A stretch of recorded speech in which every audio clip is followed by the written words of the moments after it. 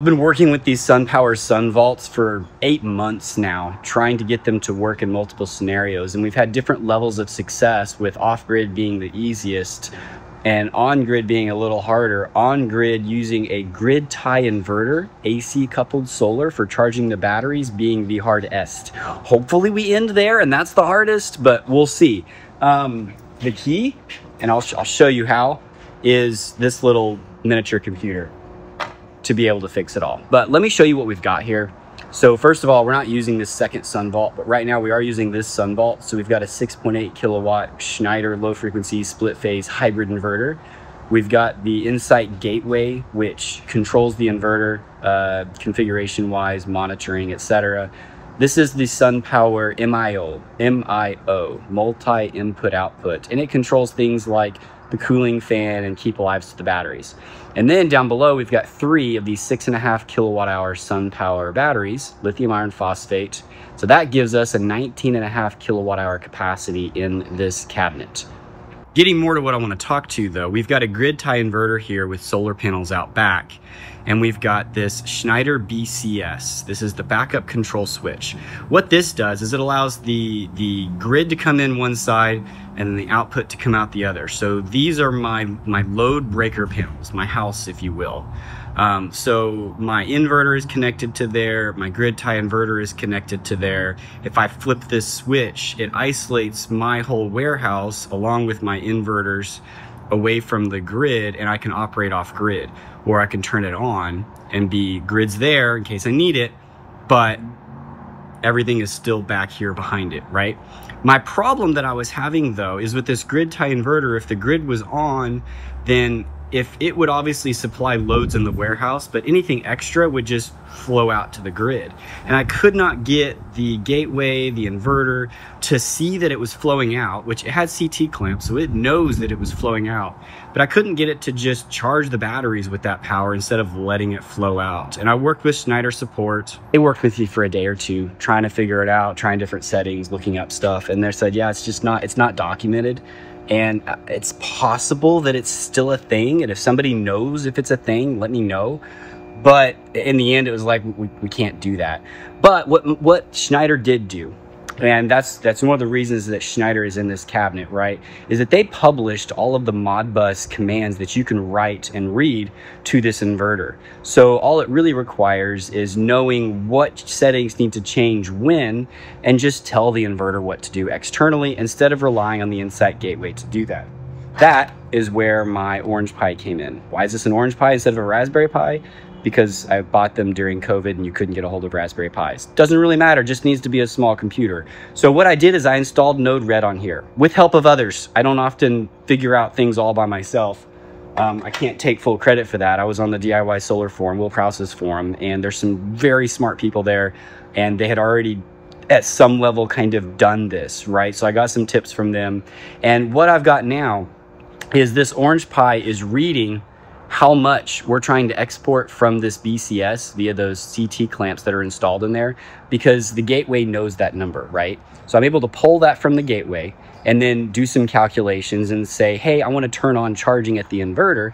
And then it can just, every 2 seconds, it can change how quickly the inverter is charging to those lithium iron phosphate batteries. And then I've got it set up where if we're not charging anymore and we start importing power, then it can flip over into grid support mode and it can start zeroing out the meter and run on batteries at night. Even though you're still connected to the grid, you're not using anything from the grid. So that's what I've got right now. There is another piece that I'm gonna have to play around with, which is when you are off grid and you're AC coupled, the Schneider's gonna try and control the grid tie inverter via frequency to slow down the charge rate once the batteries start getting full.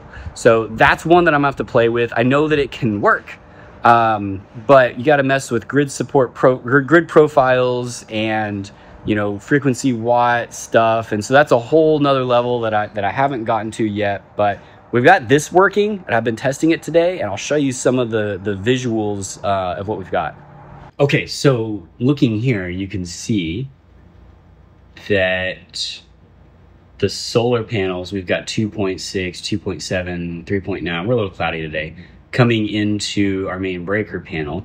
1.2 kilowatts is being used by the loads, And so the inverter in my you know, my Node Red is trying to keep this around 200 watts of import from the grid, which means I'm charging with 2.6.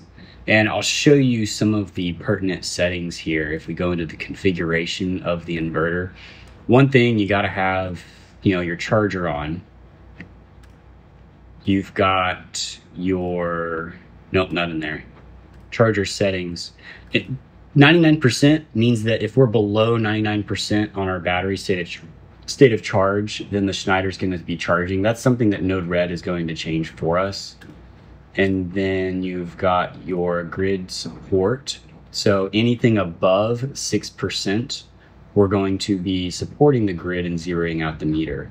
So, I mean, I'll provide an output of all of the settings that I've got, but those are the few ones that get changed by Node Red in order to make sure that we are in the proper mode and at the proper wattage in order to keep this from getting out of control.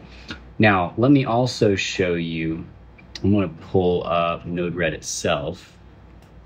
Let's see here. We've got, this is the program that we're using. So every 2 seconds it triggers. It's going to read how much power is being imported from the grid. It's going to read what's the current charge rate of the inverter, the Schneider inverter. And it's going to read the current recharge SOC. That's, you saw that setting right over here a second ago, but let me show it to you. It's under charger settings. That's this number right here, the recharge SOC. It's combining the data, and then it's going into our logic. So this is kind of the heart of the script. And I mean, I could step through this whole thing, but really I just had AI write it for me and adjust it 5 million times to get it to work correctly. But it then spits out, depending on where we're at, it'll spit out the new charge limit, which is how fast the Schneider can charge the batteries. It'll set this either to 99% to charge or 6% to support the grid. And then it'll set the charger state to active to make sure that the inverter knows that it can start charging. And that's, I mean, it seems really simple now, but, you know, took me a little while to figure it out. And here we are, we're charging away. Once it gets full, typically on a normal grid tie inverter, once the batteries are full, the Schneider can't do anything with it. And so the power would go right back out to the grid. What we did though, is we've got this GoodWe grid tie inverter with CT clamps. So we've got a pair of CT clamps right here. So, and then we've got the zero export configured.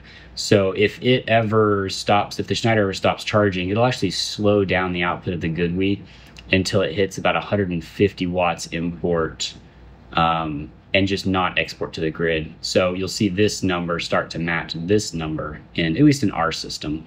If I had an interconnect agreement, then I could let it flow out, no big deal, and get some credits for it. But I don't want to do that here. So